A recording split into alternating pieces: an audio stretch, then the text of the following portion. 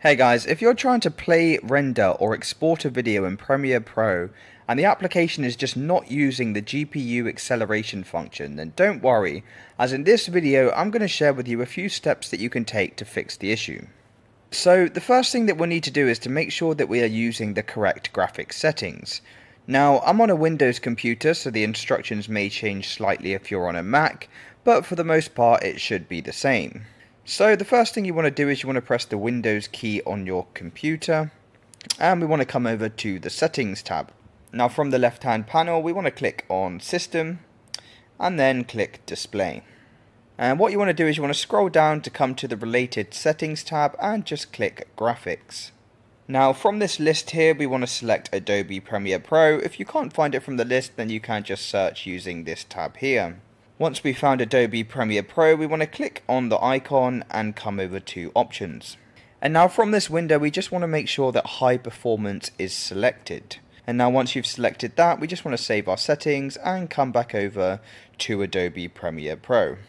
Now before we give it a go, we just want to make sure that hardware acceleration is actually enabled. So to do that, you simply come over to File and then find Project Settings and then over to the General tab. Now from here, under Video Rendering and Playback, you just want to make sure the renderer is set to Mercury Playback Engine GPU Acceleration. And then just select that, and then we can just hit OK to save our changes. Now just following these two steps alone should have fixed the majority of errors. However, if you still are facing issues, then we have a couple more steps that you will need to follow.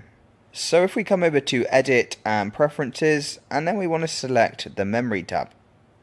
Now what we want to do on this screen is we want to make sure that the RAM reserved for other applications is set to as low as possible.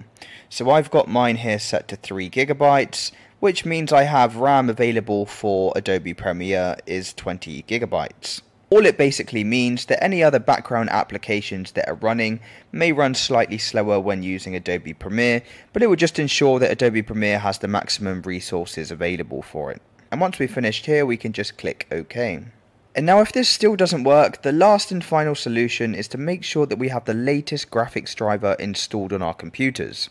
So in order to do this, we first need to find out what type of graphics card we actually have installed. So if you come over to the Windows Start menu and just search for Device Manager, and then from here we want to come over to Display Adapters, and if you just right click on your graphics card and hit Properties. Now if we come over to the Driver tab, this information here will tell us what graphics card we're using and the latest version that we currently have installed. So as you can see here, I've currently got installed this number. And now all we would need to do is go over to the manufacturer website, in my case it's NVIDIA, and we just want to make sure that we have the latest version installed. If you do require an update, you just need to download it from their official website, and once you've got the most up-to-date version available, you can hit OK and come back to Adobe Premiere Pro. Now this should have solved all of your issues, but if you still are experiencing problems, then please drop a comment below and I'll try my best to assist you. If this did help you, then please drop a like and subscribe. Until next time.